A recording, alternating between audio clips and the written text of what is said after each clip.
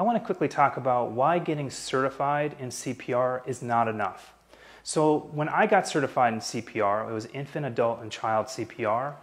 What ended up happening the following week is I was speaking with a client, and the client actually asked me about his 13-year-old daughter and how to save her from choking, and if it didn't work, how would I save that daughter in a CPR scenario? What ended up happening is, even though I got certified just days earlier, I forgot the steps. And so just giving certification is not enough. What happens with our memories as human beings is that you can actually get an A on a test on a Monday, and then on Wednesday you fail that test. Well, why is that? Because within just 24 hours of learning new information, we lose about 60% of that memory, and within 48 hours, it's up to 80%. So you can imagine getting certified and having sort of a false sense of security, thinking, okay, well now I know how to save my baby or child in a choking scenario or any other scenario, CPR scenario. You're going to forget those steps. So what we recommend at Our Child's Keeper is to have constant refreshers. Watch these videos on a normal basis because your children will seek danger 100% of the time. They will find danger 100% of the time. And your children will always be safer the more you know as a parent.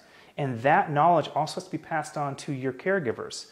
Like we've had nannies in the past, au pairs, babysitters. If they don't know these things too, then what are you going to do in a choking scenario when you're not around, right? So joining a membership site like Our Child's Keeper is critical because we can also provide them with an all-access pass so they can have refreshers as well. So when you leave on date night, you can leave with a peace of mind knowing that everything is taken care of. You have all your plans in place. Your babysitter or your nanny knows exactly what to do in a choking scenario, how to perform CPR. They can really learn and be refreshed within a matter of, let's say, 5 to 7 minutes. So talk about peace of mind.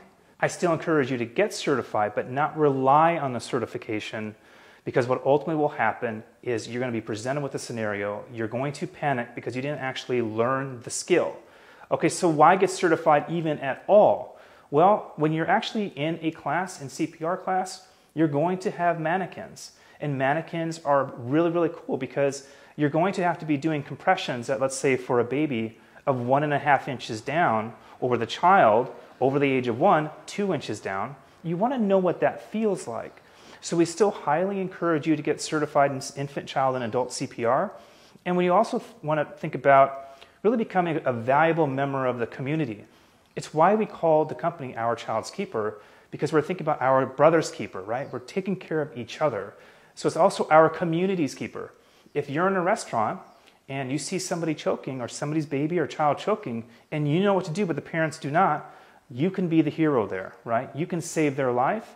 So you want to know how to do that, and getting certified is just another step in being able to really feel what that feels like. But again, do not rely on it. Regularly refresh your skills. Highly encourage it. Join us at ourchildskeeper.com to learn more.